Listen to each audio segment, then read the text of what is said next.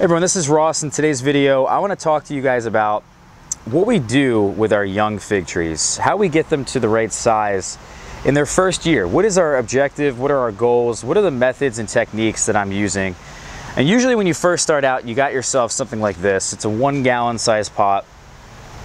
You know, either it's like 6 inches by 6 inches. This is 4 inches by 9.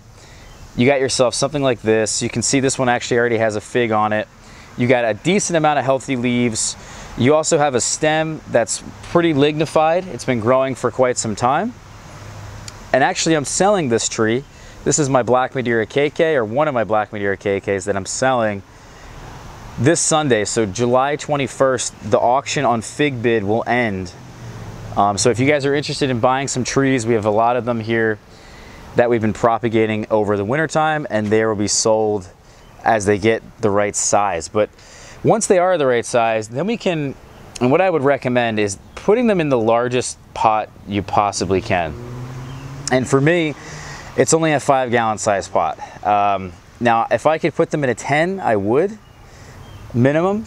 You know, when it's all said and done, I want all of my fig trees that are more mature, they should be in at least a 10 gallon size pot. So this is only temporary, and the only reason I have them at this size is because I'm out of space. But I would, however, in the ideal scenarios, I would put these container figs, all these young trees, in a larger size pot. At least a 10, like I said.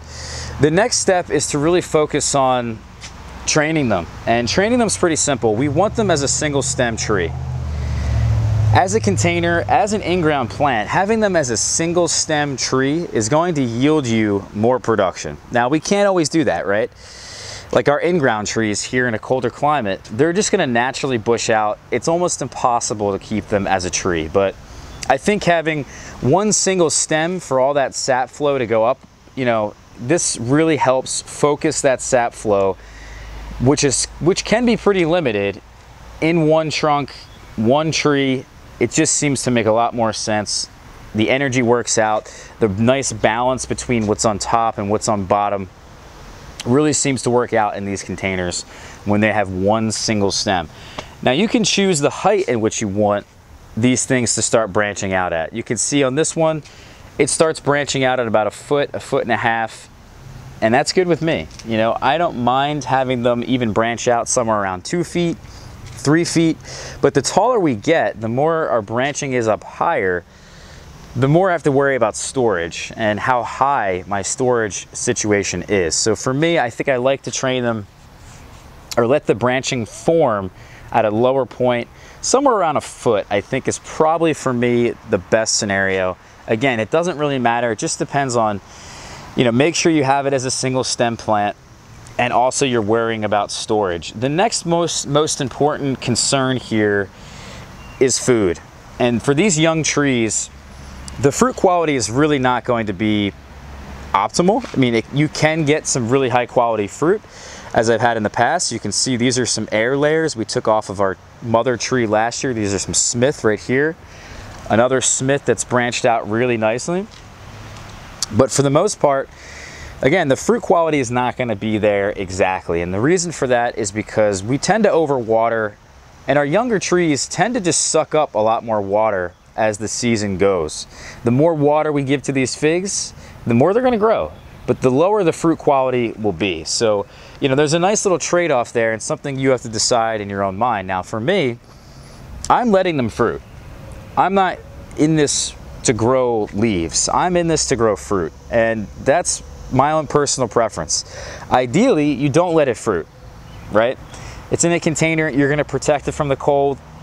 You could just let it grow and grow and grow with almost no repercussions because you're going to protect it from the cold. But, you know, something like this as an example, here's a variety that I've never tried. I decided to pinch it because I want to see what the fruit looks like. I want to see what the deal is on this variety. I also have fruit forming on this variety. It may just be a bit too late. Even though we didn't pinch this one, the fruit would eventually form. Probably not in time before our frost, but that's my objective here, is to get fruit. And if I can get fruit, I'm gonna be a lot more happier. You know, on a variety here, like let's say this one, this is Ishia Black UC Davis. You can see actually the new leaves are pretty healthy. But for the most part, it's extremely small. It's not doing a whole lot.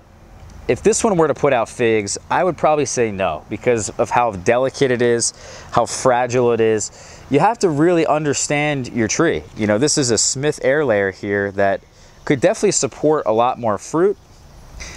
What is striking to me is that some of these plants actually look a bit pale. The leaves look a bit pale, even though I've been feeding them quite heavily. You can see here's an Azores Dark. This is an air layer that we had. We took this off last fall, and you can see how much fruit is on this thing. It's insane. And how quickly this fruit ripens, it's also insane. But this one's quite dark, really dark leaves. I know Smith has a bit of an issue. It usually has a more pale leaf, but this is a sign of nutrient deficiency for sure. So because they're young air layers, they're young trees, they're not gonna uptake the nutrients that they want. But also, it's a good idea if you're having this situation and you're feeding your trees regularly, which you should be. These young trees, I think, should get more food than trees that are fruiting. Why? Because more fertilizer is going to prevent a lot of these trees from actually fruiting.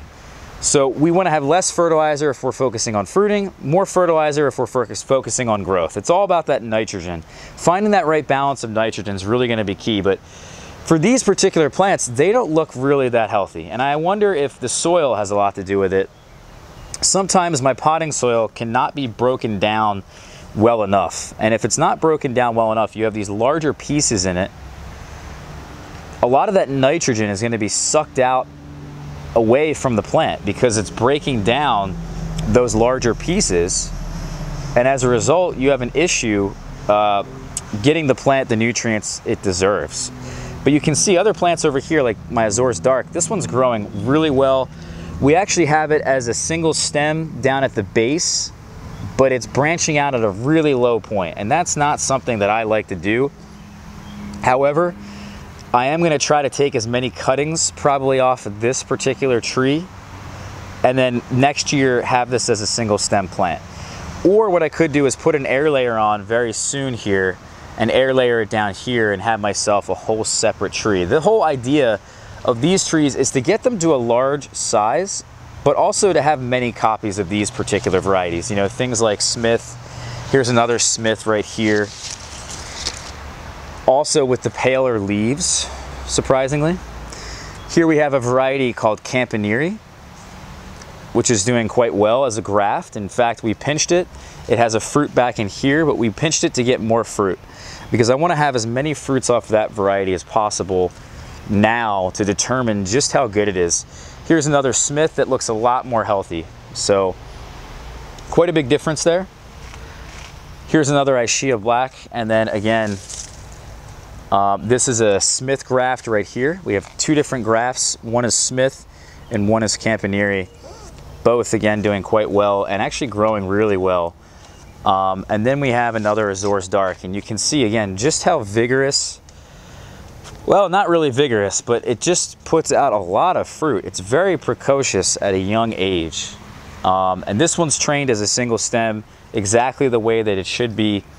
And you can see up in here, we pinched this branch to then get some further fruits along this one. So, you know, I'm not really concerned. And these young trees here that were in 1 gallon size pots in the beginning of the season, a lot of these have these branching that comes out in 2 different directions. I would rather have the branching stay just for now. That's gonna get us more photosynthesis this way, probably a larger plant quicker. But inevitably, some point this fall, this is gonna come off and this is only gonna be a single stem plant. You know, this is not something I wanna do from the start. However, if it's already branching out like this, rather than cut off one of these young branches, you know, I'd rather have this young tree use these leaves as extra photosynthesis to hopefully get to a larger size by this this fall. And what we could also do, if we really don't want, you know, both of these branches to grow, which is definitely not what we want to do, is that we could come in here and pinch one of these branches and then keep pinching it and really stop that growth from forming from this point on. And then this branch over here will just continue to get larger, and that will have all that auxin which then suppresses the lower growth down here. And we really won't even have to worry about this branch probably late in the fall or, you know, early in the fall. So that's one strategy, and that is probably actually what I'm going to do rather than snipping it off come fall. I'm going to probably just suppress one of these branches from doing anything. Once this thing really starts to get going, you can kind of tell it's already, this one here is almost there with this leaf.